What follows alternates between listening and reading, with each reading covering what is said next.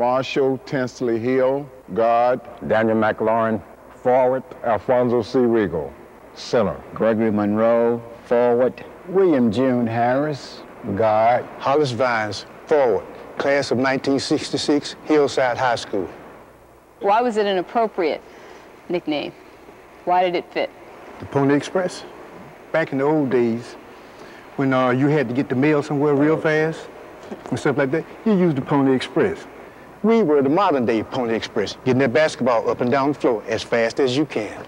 Karl Malone was not the first mailman. I was about to say. We were the first mailmen. We were very fast. There was no team able to keep up with us. They may do it the first half, but the second half, no way they could do it.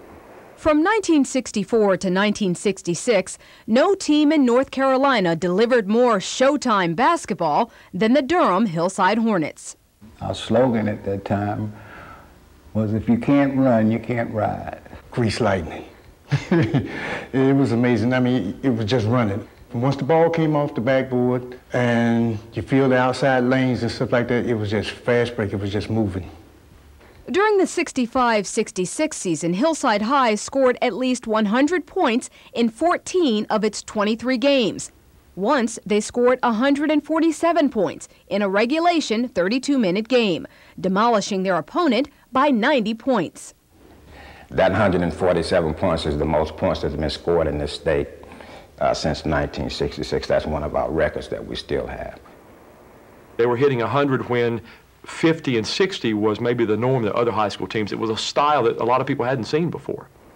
Generally in high school, it was often the responsibility of the statistician to call back to the local paper. I'm calling back, yes, we beat so-and-so 98 to 65, and there's silence on the other end of the telephone. You sure about the score? Yes, I'm sure about the score.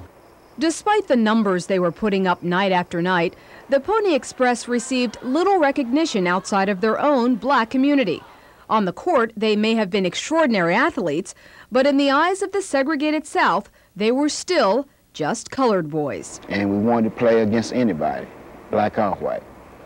But because of the era, we were limited to who we could play. We never got that kind of attention that maybe a white school would have gotten if they had set all the records that we set. We got ink, yes, but we didn't get the national coverage that we should have gotten.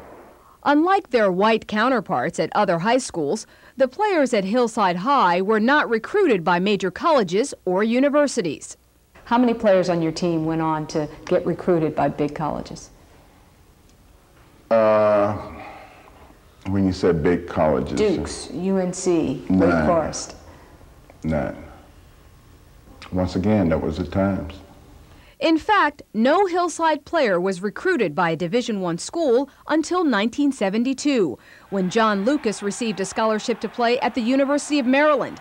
Lucas went on to play 14 seasons in the NBA and was the head coach of 3 NBA teams. But during those record-setting years of the Pony Express, Lucas had a much lesser role. He was the team's ball boy. Sometimes after we had practices over, he'd shoot around.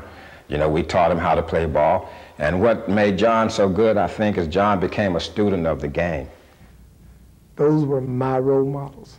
I know when I played on the varsity at Hillside, my goal was to see if we could average 100 points a game like the Pony Express did. We weren't that good. For the players on the Pony Express, making it to the NBA was a dream that society didn't even allow them to consider. That wasn't something in our mind because of the fact that we thought that racism and segregation was going to be on forever. That's the way we grew up. And the inequities on the hardwood were nothing compared to the indignities they faced every day, reminding them that they were separate and not equal. It was like all the black people had one thing and all the white people had another. We stayed basically in the black community because it was unsafe to be out by yourself. So segregation, to a point, I guess, made us stronger. And that's what it's about, being able to survive.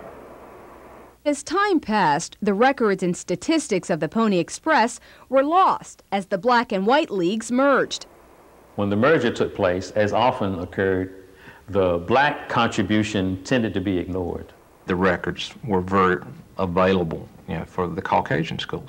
And then we started trying to find the black records. And all the records from the North Carolina Athletic Conference, which is what the black schools played in, were gone. It wasn't until the early 1980s when the North Carolina High School Athletic Association began compiling an official state record book that the legend of the Pony Express began to write again.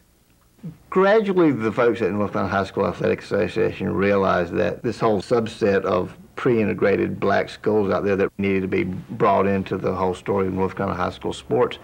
And then the more you talked about people that had followed high school sports, be they black or white, in the 50s and 60s, they said, well, you need to check out this Pony Express team. And the good thing about it was we were able to find documentation of these numbers that were astronomical. And people said, what, a school really scored 147 points in a 32-minute game before the three-point goal? But the answer was yes. And that's when we knew that we had some records, and we were aware that no one has ever broken them then. And to be honest, I don't think anybody's going to break them now. What was the score there, 110 to 60?